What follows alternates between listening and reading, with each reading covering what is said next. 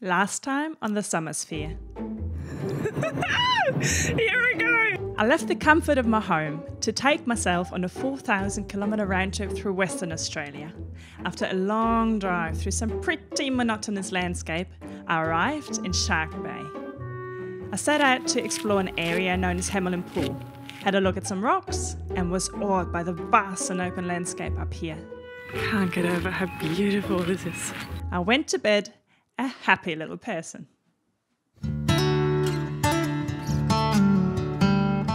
Good morning from Shark Bay. Just made myself a little coffee, gonna have a little brekkie, and then I'm gonna continue driving up north. But just before I went anywhere, I took the chance to stretch my legs one more time before sitting in the car again for the rest of the day. Good morning. This place behind me, the one that I'm staying at Hamelin Pool, used to be the old telegraph station. You know, yesterday I showed you how these beaches and the soil around here is like a lot of little shells. So what these people did when they started settling here in this area, they made a little quarry and they carved building blocks out of these shells. And that's how they built their homes here. Well, I tell you what though, 7 o'clock's cold even in Shark Bay. Far out! Where am I? Am I on the moon or something? This is ridiculous. Look at all these black bits behind me there. That's all stromatolites. Everywhere as far as you can see. This was all on the water yesterday. All of it.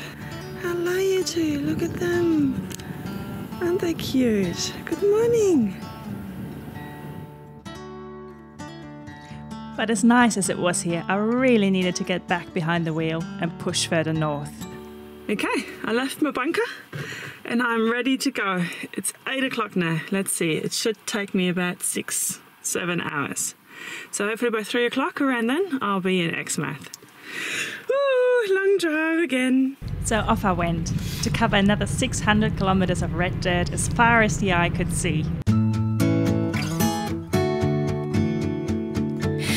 Up in a painted cup, I will pour my love from a cloud above. So bright I can see the lights, taking you up and above the blue sky. Tastes good to be drinking all of the honey sweet brew of ours. Up in a painted cup, right in the sky like a firefly.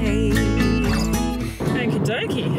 I am now driving into Carnarvon, which was the first town I'd come across since leaving Hamelin Pool 2 hours ago. I organised myself some brekkie and a much needed coffee, and then really had to go for a little walk before I could even think of facing those dead straight roads again. Now, I have been driving for several hours and it's just going straight. I know in about 20 kilometres there will be a roadhouse, but that's it. There's literally no life out here. Woo, hang on, here's a bend. There's a bend in the road. That's exciting. And back to being straight. So anyway, I'm in the middle of nowhere and all I can see is dead kangaroos. We've come to a halt and I want to show you why. We've arrived at the Tropic of Capricorn. And even though I was now entering the tropics, the landscape remained dry and desolate.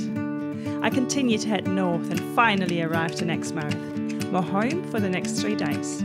I began to pitch my tent, which somehow drew the attention of a very talkative Swiss woman who had been travelling Western Australia for the past few weeks. The campground itself was very nice, and once the tent was up, I went to find myself somewhere I could make a coffee.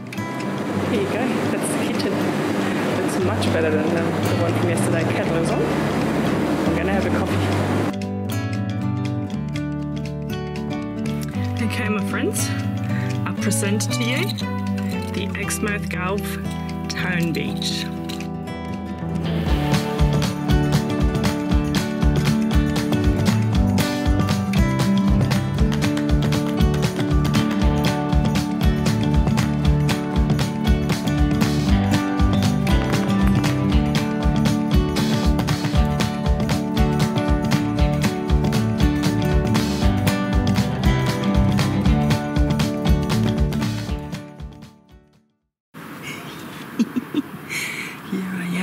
luxurious tent where I am going to have a little snooze now, so I can get up bright and early tomorrow morning and go on a massive adventure, probably the biggest adventure of my life.